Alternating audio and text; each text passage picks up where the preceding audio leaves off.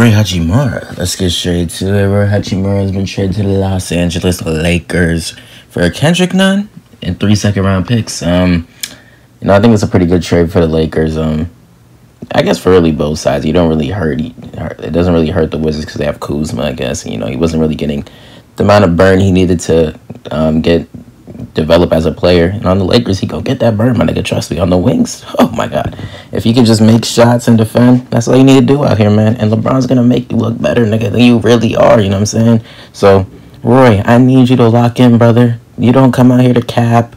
Even though I know Roy, he probably just focused on like Japanese bitches and shit like that. But it's like, I don't need you to come out here and cap and like try to be like a fashion model like Kuzma was at one point. I need you to fill that Kuzma void, nigga, but do it even better than him. Well, I guess he wouldn't be like Kuzma, but just a person on the wing who can make some shots every now and then. Well, I don't need every now and then. I need every time. But yeah, he'll be a better defender than Kuzma too. So, Roy, please, brother. But I think it's a pretty good pickup for the Lakers, It definitely helps them out more than it hurts them.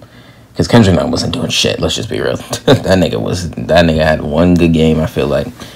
One dunk, a few layups. That's pretty much it. But, yeah. Hopefully the best for Kendrick Nunn. Because I ain't gonna lie, when the Lakers first got that nigga, I was so gassed. But then everything just went downhill. He hurt his foot. And then this year, he's been a kind of ass. Ass-tastic. But, yeah. Good trade. The second round picks don't really mean much to, I feel like, the Lakers, Even though I feel like the Lakers are good at finding, like, undrafted players for some reason. I don't know what it is, but they definitely are good at that. But LeBron James, he said, I think Bronny can go to any college he wants. All I have to do is pick up the phone. If Bronny says he wants to go there, he's good enough. Hey, man, isn't that facts? It's the luxury of having a popping father, nigga. I can't lie. If I was Bronny, I would abuse my LeBron James father's powers, too.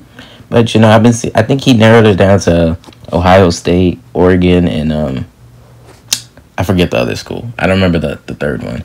But if I was Bronny, they could go to Oregon. You see they got shit built for LeBron out there, the whole facility thing.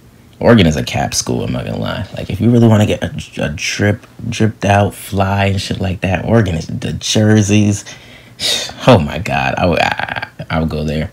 Ohio State, like, you're in Ohio. I guess Oregon is an ass state too, so it's like, it's complicated, But other than that, I'm gonna catch you in the next one.